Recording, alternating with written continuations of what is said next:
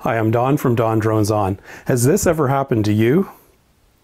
Well, warnings about nearby power lines is just one of the new features in the next free update to Drone Pilot Canada. Let's check them out.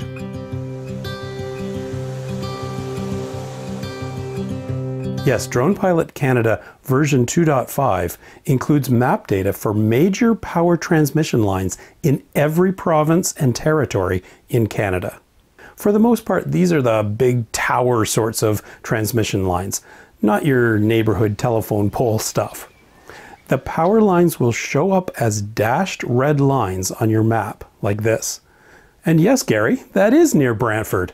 Gary Foster of Brant Aerials has a, well, shall we say, an unnatural attraction to power lines. Anyways, if you initiate a flight and one of these power lines is within your guidance circles, we'll give you a gentle warning. I hope this will avoid unnecessary grief. And while we've done our best to get all of them, there could easily be major power lines that aren't recorded in public databases, so please keep your eyes peeled.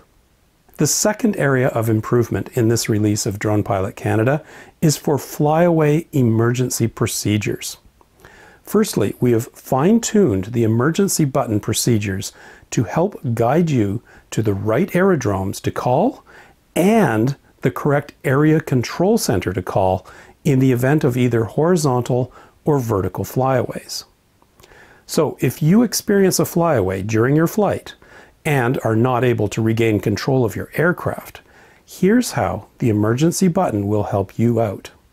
Pick either horizontal or vertical flyaway, let's say horizontal.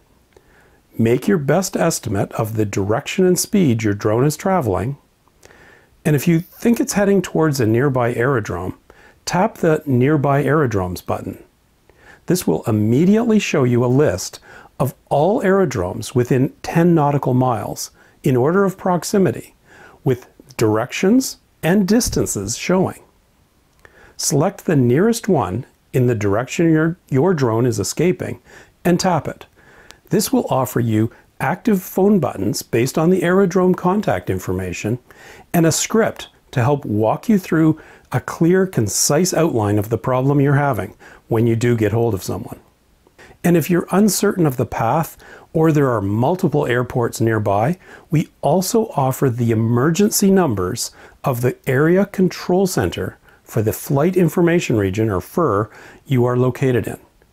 Again, the script is displayed to help you crisply convey all the right information to the ACC Shift Manager. The other thing we've done in this release is to allow you to tailor those emergency scripts so you can say it in a way that works best for you. The scripts are built into the script section of the horizontal and vertical flyaway procedures and can be edited just like any other Drone Pilot Canada procedure or checklist. Just make sure the word script is at the beginning of the heading for your script. The app will automatically fill in some key information for you, such as the distance and heading from the nearest or selected aerodrome, as well as the name of that aerodrome.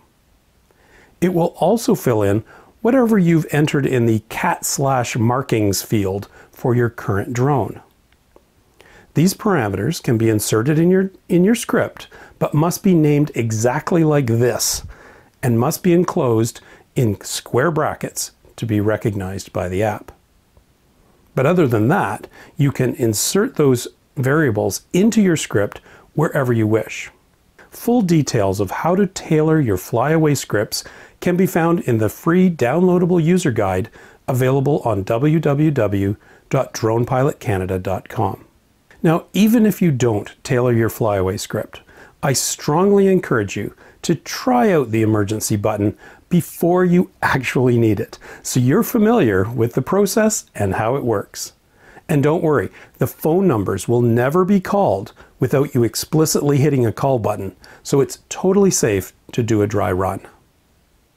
Drone Pilot Canada, designed to help you fly safely, legally, and with confidence. I'm sure you'll love these new features in version 2.5. Thanks for watching.